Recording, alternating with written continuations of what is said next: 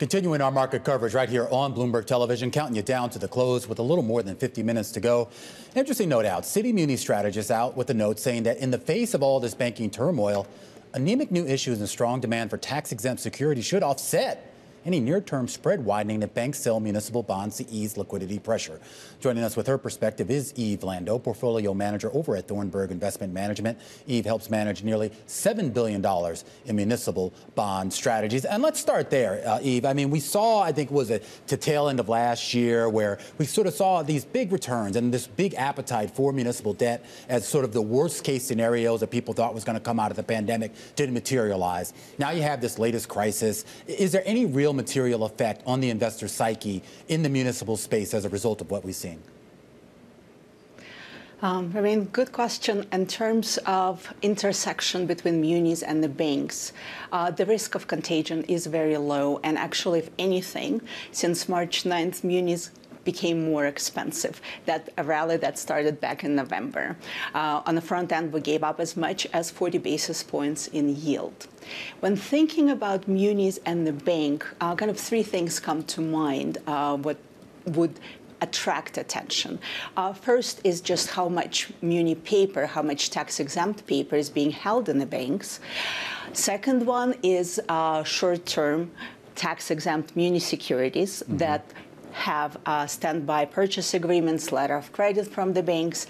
And the third one is less known, something that we call prepaid gas bonds, which ultimately have banks as guarantors, obligors. So those three sectors come to mind. In terms of overall munis being held in the banks, the numbers I've seen were around 540 billion. Right. About half of it is in direct lending. So there's not much volatility coming from that. Only about 140 billion in regional banks.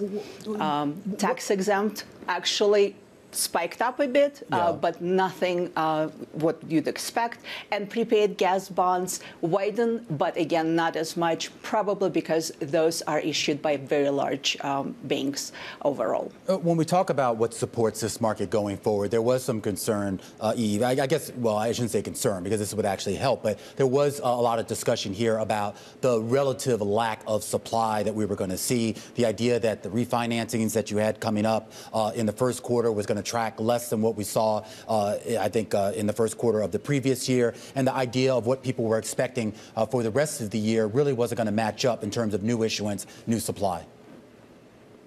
Absolutely, and we're seeing that being played out. Supply has been anemic, to say the least. We are 20% down compared to last year, and last year was 20% down compared to the issuance before that. We've been 4 trillion market today, and we were at 4 trillion mark about 10 years ago. All other debt markets have changed quite a bit. A few things to mention why supply has been so low. Interest rates, right? So refinancing just does not look as attractive these days when rates went up 400 plus basis points. Secondly, states, local governments are flushed with cash still. You know, post-COVID aid, economy's been pretty good for all of these issuers. They are at the highest level of reserves. So some of those projects that have to be actually spent out within the next 2 years or so, they have been prompting not even the ongoing operations of the municipalities, but one-off big projects. And third, which I think is the actual biggest culprit of why supply has been low, is actually inflation. It's inflation. Just as you mentioned, government takes some time to prepare for large projects, to price them out. And my understanding, those prices have increased 2-3 times. So everyone is going back to the drawing board.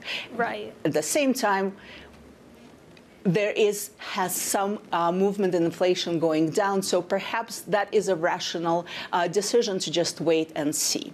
And Eve, just boil that down for us, that point on inflation. I think it's really interesting that that's causing a delay in projects, you know, at the state level, at the municipality level. That really ties back to just the cost of labor, the cost of materials, I assume. Yes, yes, everything, right? We're talking about 10, 20-year projects. There's been issues with supplies. There's definitely issue with labor.